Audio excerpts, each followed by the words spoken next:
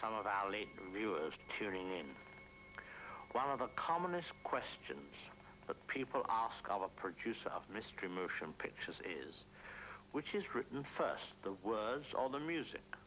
In our case, the background music always comes first. After it is written, we sprinkle the score liberally with sound effects and then hire an author to write appropriate scenes to accompany the music. Quiet scenes to coincide with the somber passages, and scenes of violence to synchronize with the noisier sections. Finally, we garnish this potpourri with a title composed of from 1 to 4 words, selected because they are eye-catching and provocative, and we arrange them in a manner designed to titillate and confuse. Let me show you what one of our stories sounds like before it is written.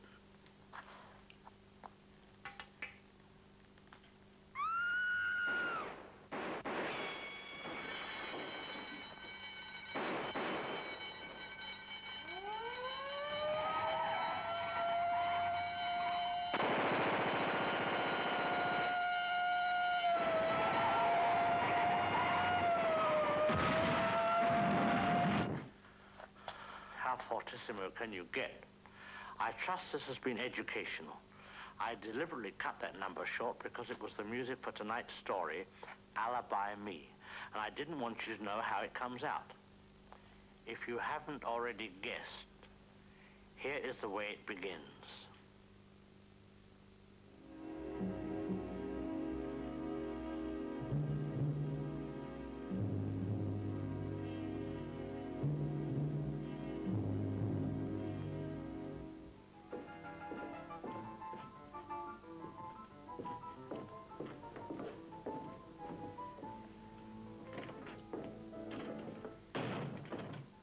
Knock on the door?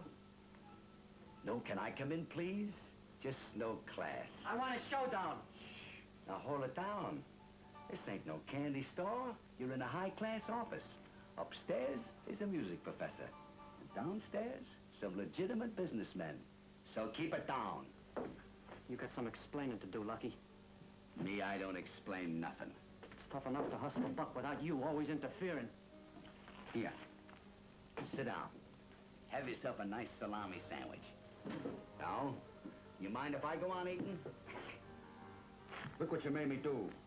That's bad luck. Boy, I sure hate to spill salt.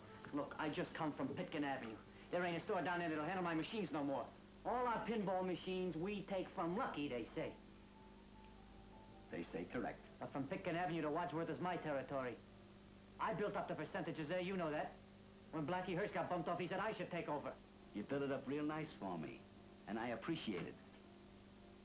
Now put the rod away. You look goofy holding the rod on me. You ain't gonna use it, so put it away. Oh, yeah, I'm warning you. Georgie, I can't kill you, and you can't kill me. And we know why. Here. Get a gander of that face on the front page. Go on, look at it. Imagine a cop like Larkin getting to be a lieutenant. Larkin sure come up in the world. Larkin ain't got nothing to do with us. Don't be a fool. Larkin's got everything to do with us. He's sort of an insurance policy between you and me. What do you mean? You got a bad memory. Even when we were kids, Georgie, you hated me, and I hated you. And every cop in the neighborhood knew it, especially Larkin.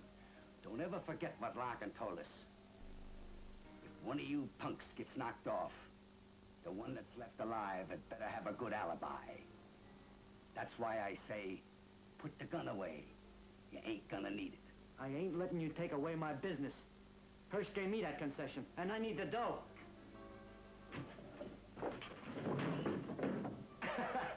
You need dough? Go work a cheap con game on East Broadway. Oh, if you should happen to get hungry, here's a half a buck.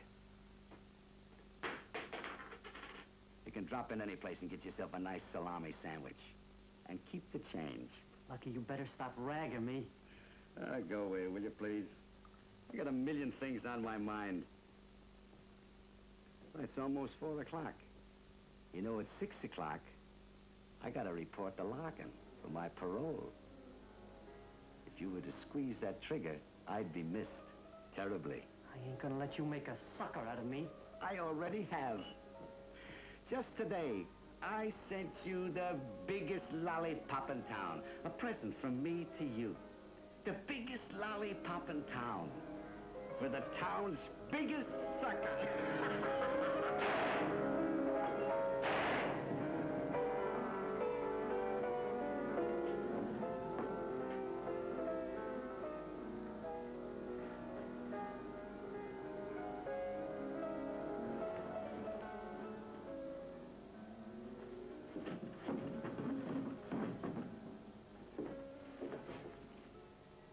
If ever one of you punks gets knocked off, the one who's left alive had better have a good alibi.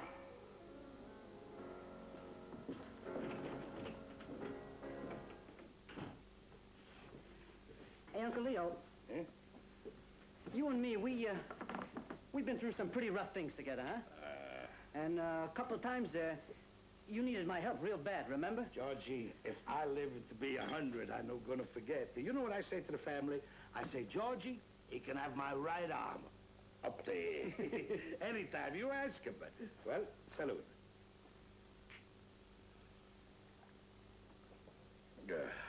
Well, Uncle Leo, I need your help real bad now. Sure.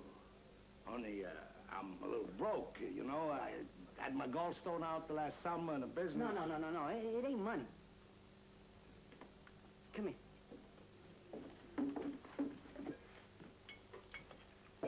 Sit down.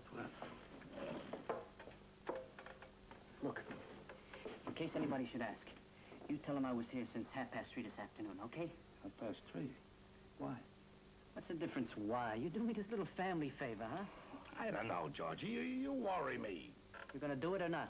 Look, if I'm gonna alibi you, I want to know what for. Family or no family? Don't make a production out of it. They probably won't even ask you. But if they do, you just tell them I was here since 3:30, okay? You're in trouble with them hoodlums again. Your friend Lucky, the guy where they bumped off for Blackie Hirsch. I told you run around with them. You know what you gotta get. Uncle Leo, you just gotta do me this favor. You gotta. Not on you life. I ain't gonna alibi you. Why not? One guess. His name is Larkin. So you don't forget a favor, huh? Your right arm up there, huh? Boy, some uncle. Look. You need money. I'm gonna find the money for you. I don't know where, but I find it. You need food. I feed you. You need clothes, the best of flannel. I get it for you. But no alibi, Georgie. Now, you excuse me. I got customs.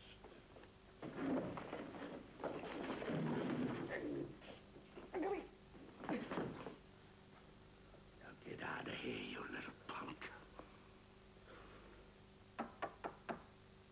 Just a minute.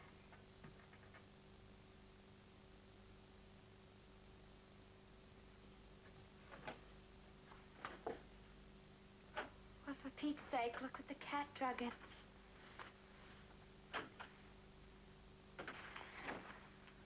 Goldie, I missed you so much. It's been a long time, kid. Such a long time.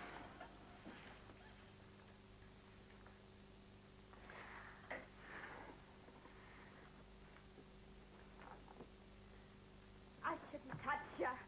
I shouldn't even talk to you. It's been 2 months. You want to know why? Because you begin to mean too much to me, kid. Don't see her no more, I says to myself. Just stay away from her. She'll wear off. You said that honest? You mean more to me now than ever, Goldie. I couldn't stay away no longer. That's why I had to come back. Oh, Georgie. Don't ever stay away again. No matter what the reason, don't ever stay away from me. Shh, you're back now for good. Do you mean that honest? Take a look at my face and see. I mean, take a good look. Oh, Georgie. See? You satisfied? Oh, Georgie, it's just been awful without you. Not feeling like going out or seeing anybody. Just sitting around the apartment and watching TV. I thought I'd go crazy. Well, that's all over now. The good times are back. You know what I feel like doing? I feel like celebrating tonight. Look, why don't you get into your finest and we'll go out stepping, huh? We'll go dinner, we'll go to a show, we'll go dancing afterwards. How does that sound to you? Oh, George, I got a new number I've been dying to wear. Good.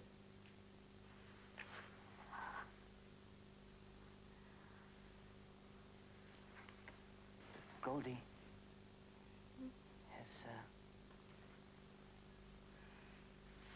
has anybody been here today?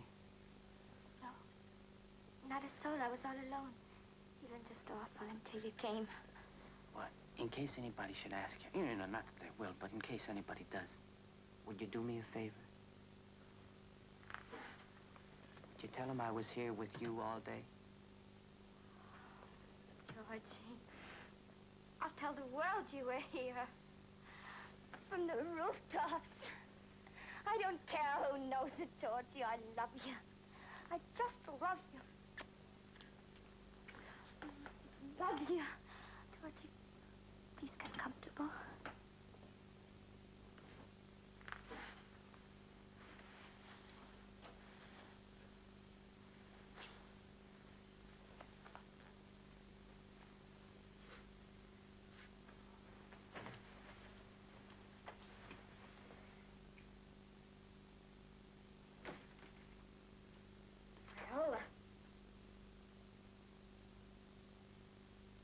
So you can't live without me. Goldie, now listen to me. You stayed away because I was getting to be a habit. Isn't that the way it went?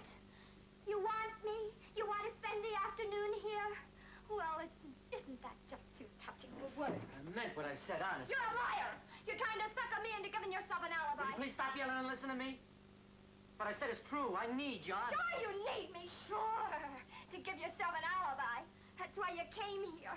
Just so I'll say that you were here with me. No, Goldie, You want to use me.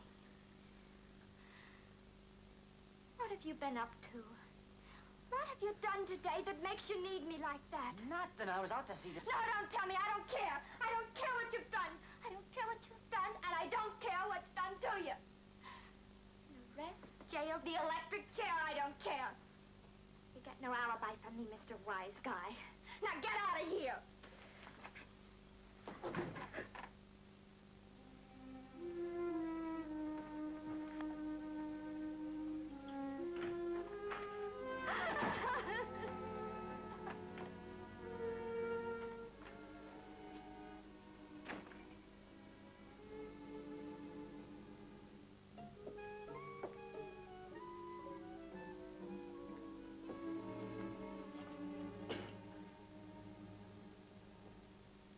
Georgie, good to see you. Hey, Timmy, sorry I didn't have a chance to get you some flowers or some candy. How you doing? Pull up a chair. How you feeling? For real, Tim? Not bad. Doctor says it was a miracle. How are things with you? What? I'll level with you, Timmy. I come up the back stairs. I didn't want no one to see me. Yeah? In a spot, Georgie?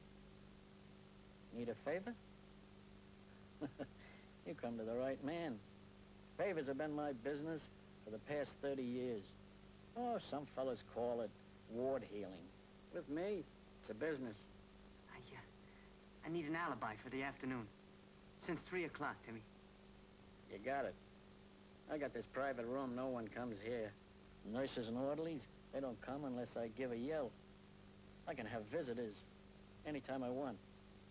No one's been here all afternoon. Not even my wife. I'll never forget you for this, Tim. You'll pay me back someday. You look better already. When you walked in, I was going to let you have the bed.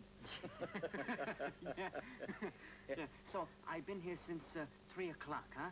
We played gin all afternoon, okay? Sure. Okay. Oh, look. I'll get the nurse in so she can see you. And you take the elevator down. And, ask some dumb questions so she'll remember you. I'll ring for her now. There's some cards in the drawer over there. Deal a hand out on the bed. Sure.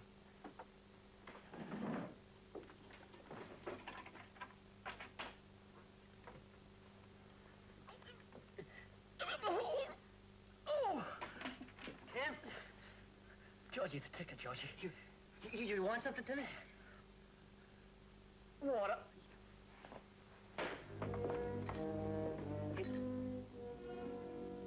Tim? Oh, don't die now, Timmy. Timmy, you can't die now. Come on, Timmy, please. Don't die now. You can't die now. Timmy, come on, please. Say something to me, Tim.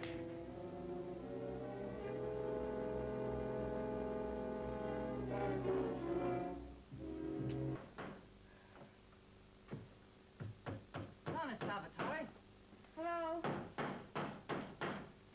Hey, let me do that. Give me that hat, Mrs. Salvatore. Damn right, a nice woman like you should be doing this. Oh, thanks, Georgie. I'm gonna bring that Casey kid if he keeps tearing this linoleum. I ain't got money to spend buying a new linoleum. Sure. I don't blame you. Did you just come in? Yeah, just come in. But in case anybody asks, especially Larkin, you tell him I've been in my room all day, huh? Larkin? Lieutenant Larkin, the cop? Yeah, Larkin, the cop. Oh, I couldn't do that, Georgie. I wouldn't lie to that cop. Don't count on it. I do count on it, though. And you'll do it, too. Don't shake your head. I say you'll do it. You tell Larkin I've been in my room all day, understand? Oh, no. You don't tell him I'm in all day. And I'll tell him about your daughter, Maria. I don't have any idea what you mean. Is that a fact? No idea at all, huh? No.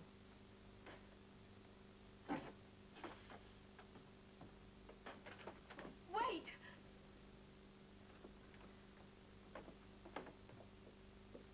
How did you know, Georgie? Tell me, how did you find out? What difference does it make? I keep my eyes and ears open. That's how I found out. Now, you gonna alibi me? I don't want any trouble. I'm honest, and I work hard to keep my kids honest. Sure, you keep your kids honest. So honest that your daughter yanks a fur coat right out of a department store, huh? I made her bring it back. I marched her into the store myself. We gave it back to the manager. Sure, I know. But a crime's a crime. Whether the store makes trouble or not. Oh, Georgie, you couldn't. Why, she's only 15. Her whole life would be ruined. She would... Oh, now, come on, Mrs. Salvatore. What's the crime? Am I going to tell Aunt Maria? Oh, of course not. Oh, please don't tell anyone, please. I'll keep my mouth shut just like you want. And you open your mouth just like I want, and everything will be fine. Now, if Larkin asks you, I was in my room all day. Agreed? And you won't tell him about Maria? I won't say a word. I swear. Look, I take a note. All right, Georgie. All right. But not a word about Maria. My memory is terrible. Just so long as yours is good.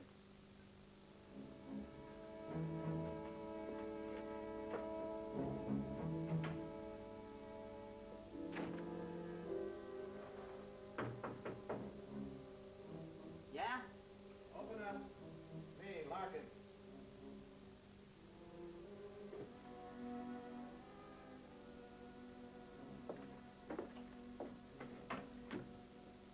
Well, what a surprise. I'll bet. And to what do I owe this great pleasure? To your friend, Lucky. Huh? Anything happened to Lucky? He's been made dead. No kidding? What? What do you know? Yeah. Tough. And you come to give me your shoulder to cry on, huh? You're not surprised. Look, I'm not the only guy in the world who hated Lucky. But when you find out who did it, let me know. I'll contribute a sawbuck to his defense. Save your money, Georgie. You might need it. Yeah? How come? Remember I told you, if ever one of you punks gets knocked off, the one who's left alive better have a good alibi. Yeah, the words ring a bell. Come on, give, Georgie. Where were you today? I was nowhere. Is that a fact? Yeah, that's a fact. I was right here alone in my room all day. Can you prove that? It ain't easy to prove you've been alone somewhere all day. No? No, besides, I didn't see anybody. Oh, yeah. I saw my landlady, Mrs. Salvatore. Yeah? Yeah. Mrs. Salvatore? Hey, Mrs. Salvatore. What is it? Come on in here, will you? All right. Come on. It's my my landlady, Miss Salvatore, Lieutenant Larkin. Yeah. Hello. Sit down, Miss Salvatore. You must be tired. I won't keep you long. Were you in all day? Yeah, the whole day. Was Georgie in all day, too? Georgie? This Georgie? How many Georgies have you got in the place? Yeah, he was in. Are you positive? I'm positive, sure I'm positive. What makes you so positive? What makes me so positive? I cleaned the room, that's what makes me so positive. And I pressed a suit for him later, that's what makes me so positive. Oh, and when I was cleaning the hall, the door was open and I saw him. And when I was downstairs, he yelled to me a couple of times. Will you swear to this in a court of law? I swear. All right, thank you. You can go.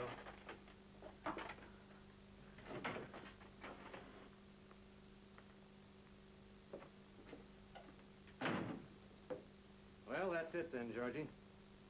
Meaning? Meaning your alibi smells as far as I'm concerned. But for the record, it lets you off the hook. Yeah. Mr. George Manelli. You George Manelli? Yeah. Got a package for you, rapid delivery service. Just sign there. Who's it from? Mr. Moore. Lucky Moore. Open it, Georgie. This I want to see.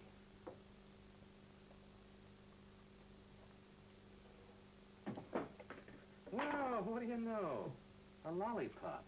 Gee, I've never seen such a big one. Okay, so you never seen such a big lollipop before. Now, when you get out of here, what are you waiting around here for? What do you think he's waiting for? Tip the kid. What do you mean, tip the kid? What do you think I am, the mint? Okay, cheapskate. Ain't it always the way? 5 times I come up and down them stairs. Twice this morning and 3 times this afternoon. Not even a nickel tip. Wait a minute. Come here, kid. You say you were here twice this morning and 3 times this afternoon? Sure. This guy wasn't even in. Oh, I almost forgot. There's a message goes with the lollipop. To the biggest sucker in town.